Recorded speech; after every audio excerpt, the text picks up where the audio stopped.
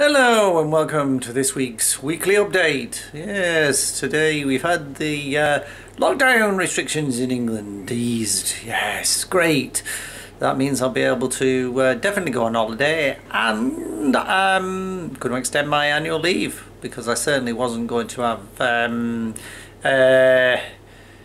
sort of like 2 weeks of sitting home doing nothing. 3 days was alright last week, but 2 weeks is probably pushing it a little bit. There's only so many times you can go to Hartfield and St Albans. So looking positive. Fingers crossed there isn't any spikes and we don't go back into lockdown.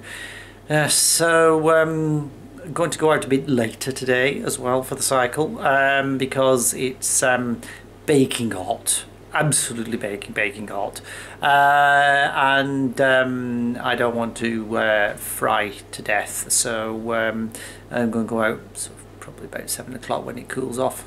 Yes, and my big ride last week to St Albans and Hartfield. Did a nice route through I'd call the Alban Way, which was an old railway line that ran between runs between Hatfield and St Albans, and it was quite a nice pleasant trip down there.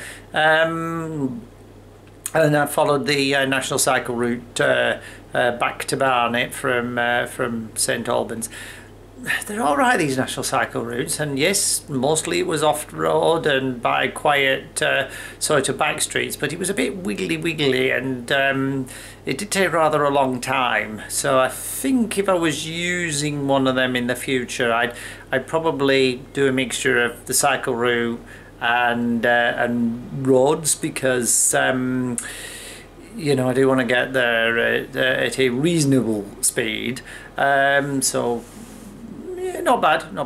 I'm doing well. I think I may actually get to the 600 kilometer challenge on Strava. I'm at 450 odd at the moment, so I should manage it.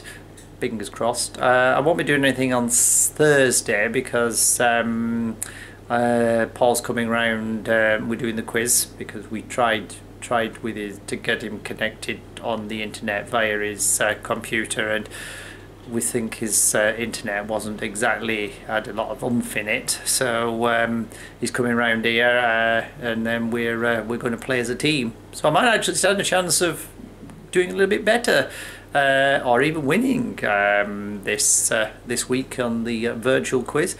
So until next week, goodbye.